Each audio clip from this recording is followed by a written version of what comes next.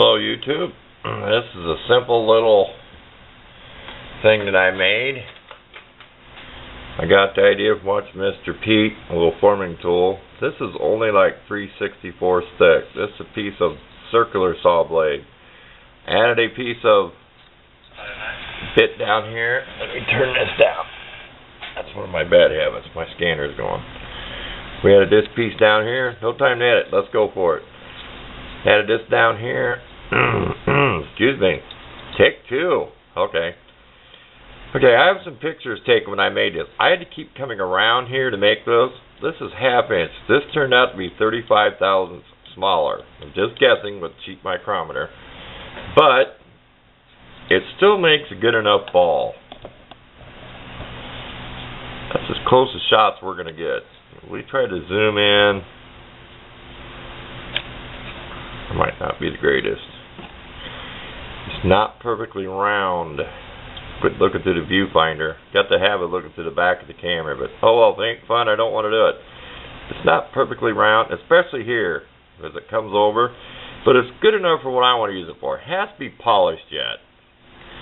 I'm out of 400 grit wet dry paper. I use the wet dry sandpaper to polish metals and brass. And it depends on how much oil is on it. Even though I use no oil, it's still going to get gummy. But let's see if we can get a close up of this tool. I got everything loose so I can slide this. This is beveled back. It's filed with a file like this because it started out, I had a little template made out of paper. This is about an 1/8 inch wide over here. You're only cutting here because you're not cutting anything there. This is where it cuts in. See where I have the angle? This way it makes like a point. And it takes a little while in this little lathe. This will flex. It still will flex going down there. We'll get it right. Look through the viewfinder. You can do it. Kind of like looking through the microscope trying to do something.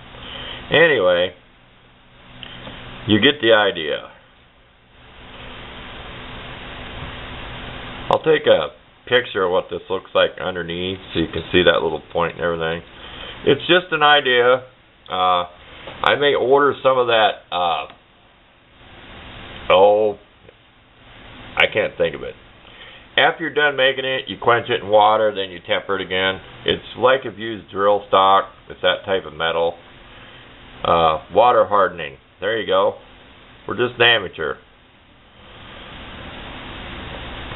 You can see a little gap in there. Enough of this video. My light's changing. Let's back out here. This camera's always done that. Good enough for what I want to do it with. I can make a little plug. You can make a homemade cannon on a big lathe or something, and say you want a little plug, say you want to make a little decorative plug for something.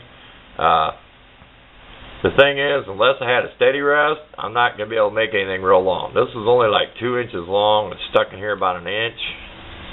That'd be about 1 inch right here. So, you're not going to make nothing too long on this little lathe, but for arts and crafts and stuff, pretty good. We'll spin it here. You can see it. Okay, long enough. We're out of here. We'll snap another picture of what this thing looks like. It's brazed, it's nasty looking, but it's just an experiment. So, thanks for watching.